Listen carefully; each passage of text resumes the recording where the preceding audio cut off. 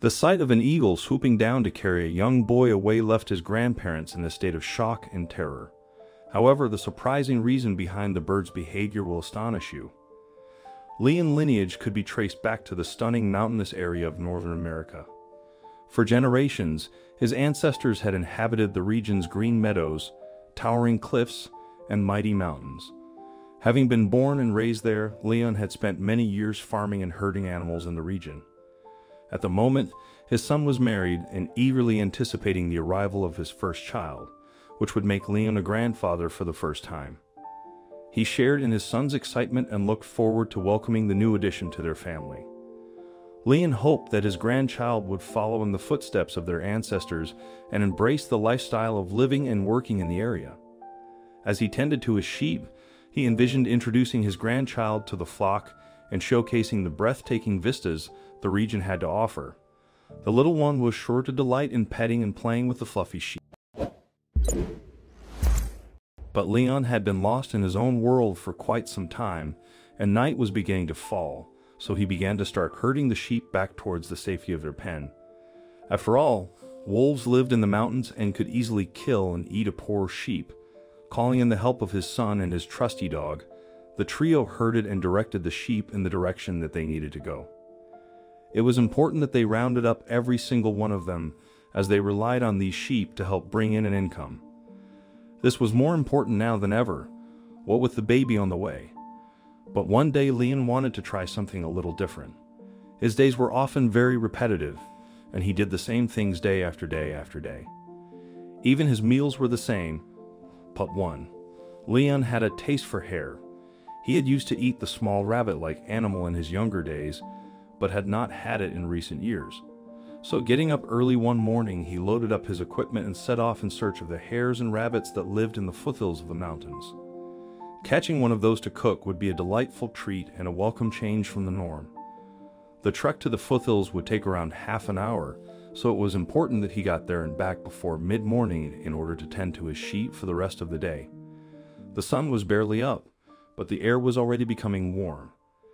It would be another fine and beautiful day to be sure, but as he tracked along, Leon heard a strange and unusual sound coming from the foot of a cliff. It was a sound that he couldn't quite pinpoint, but something drove him in that direction. Walking towards the base of the cliff, Leon's eyes went wide at what he saw. It was a beautiful, large, majestic eagle, but something was. It was crying out in pain. It seemed as if it had damaged its wing. Upon seeing Leon, the eagle tried to flat and fly, but it never made it off the ground. Leon wondered if it had damaged its wing while fighting animals. He guessed he would never know, but what he did know was that he had to help the poor bird. Taking his jacket off, Leon gently wrapped it around the eagle. It no longer struggled, but it just looked at him, as if pleading to the man for his help. Setting off back in the direction of his home, Leon carried the eagle all the way. He was surprised how heavy and giant these birds were. They didn't look so big when they were swooping and soaring all the way up there in the sky. Arriving back at the house, Leon instructed his son to take the sheep out to the fields. He then carried the eagle to a room in his house where he started to clean the wounded wing, treating it with medicine gauze and bandages. He even brought the eagle some meat for it to eat and hopefully keep its strength up. Once his work was done and he was satisfied with the eagle's wing, he created it a perch to sit on and brought it extra food and water for it to enjoy while it was recovering. Leon did not want to keep the eagle permanently. He just wanted to be sure that it was okay and well enough to be released back into the wild. The eagle seemed to understand this and was very appreciative of the man's efforts. But one day the time finally came that the eagle was fully healed and would be able to be released.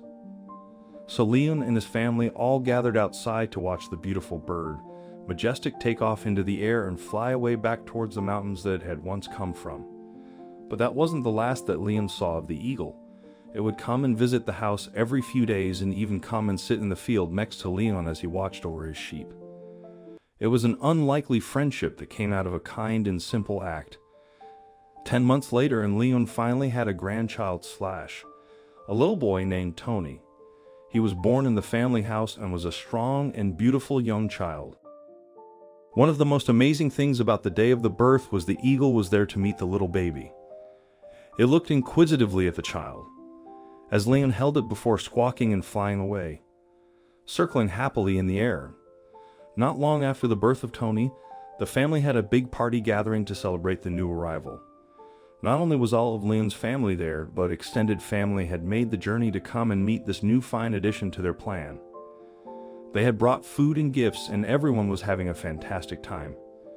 Chatting, eating, drinking, and most importantly, cooing over the beautiful little baby boy that sat in a cot in the middle of the room.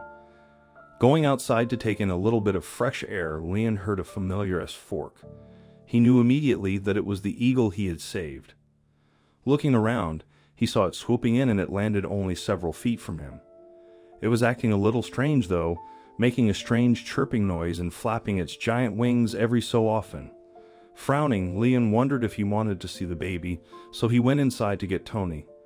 As soon as he returned outside though, the eagle flapped and took off into the air.